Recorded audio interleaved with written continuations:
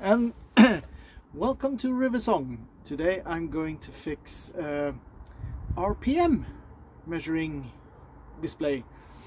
I don't have a RPM gauge on this boat, and it doesn't come originally either on this engine, and I'm not sure about hearing what RPM it is. So and if you're going to install it afterwards, an original, it's very expensive just for the sensor. So what do? You check on Google and Amazon. So I got this thingy-magic, about 20 euros of eBay. I will give you a link in the description. It's a sensor and a magnet and a display. The rest you can have to fix for yourself. And the easiest way is to put the magnet on the flywheel. And well, I can do that. That's no problem. Just glue it with a special glue there and it will stick. But the thing is, the sensor, where do I put it? Well, I could probably take a metal thing and bend it with an angle or something, so that could get stuck here or here.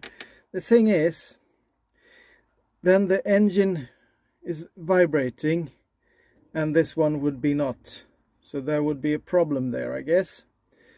So I started looking at the engine. Is there any place I can mount anything?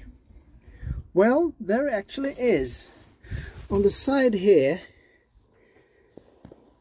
there you have two holes.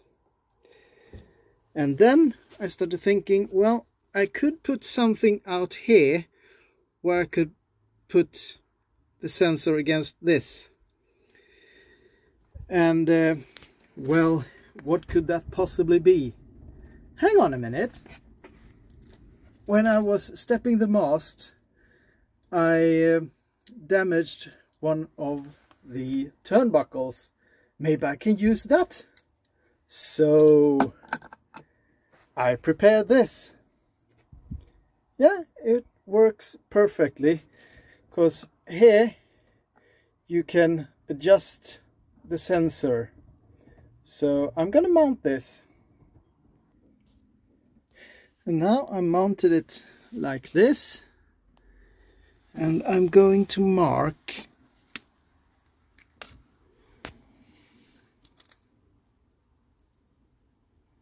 that's the center of that one, so that would be where I need to mount it, the magnet thingy. Be right back. And to get the glue, special glue to stick, well, I had to wipe with some acetone, so I'm sure I'm getting it stuck there. And this is the glue I'm using. I hope it will stick, otherwise that magnet will shoot away like a screaming something. And now that is glued on there, it's the Loctite epoxy glue for metal. So I hope it will stay there. Now I just need to calibrate so it's a nice distance there. Well, now it is mounted, and I think we're in the clear there.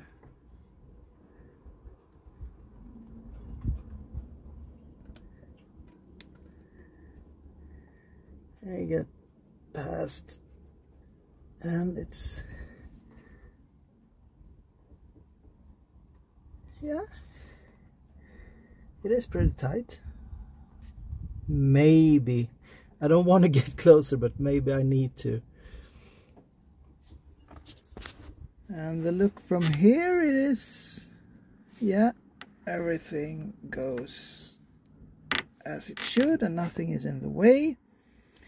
The power I took directly from the main switch for the engine, so it's no current when the engine is turned off, when the main switch is off there, so it doesn't draw anything, even if it's just drawing a small thing usually.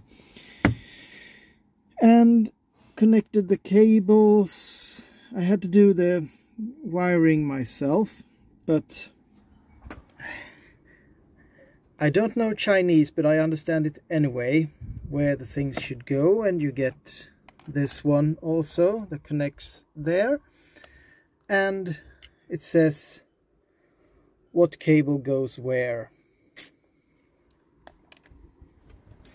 Well, now it's getting along good. I'm drawn the cables through the engine bay, the very small little engine bay, and the cable came out down there, and it's going to be put over there and up, and I'm gonna have the display there with the other engine things.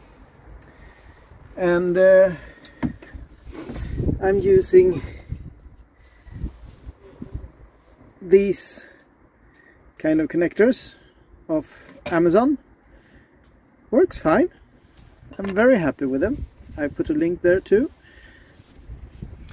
And this is always what I hate the most. It goes against everything I know about boats. You don't make holes in a boat. Well, I made an exception for this, and this one made it a lot easier. The best tool I have. Got it for Christmas gift from my lovely wife last year. No, last year before that. So now I'm just gonna solder a bit on the display and have a coffee with my father, and then we go on again. Yeah, we are back again to see how it's working. So I started the engine and it's going on idle, and we'll see how it looks down here.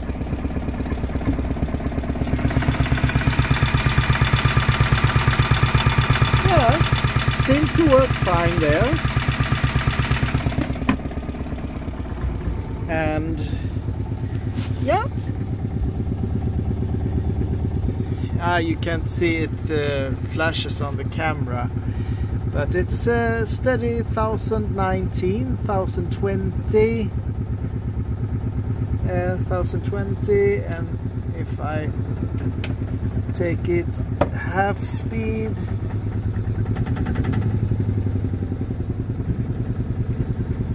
that's about, yeah, it seems to work all right. And that's much cheaper than the original. Then it might be not that exactly correct because it's that cheap, but it gives me a little idea about how it is. Okay, bye bye. Hi and welcome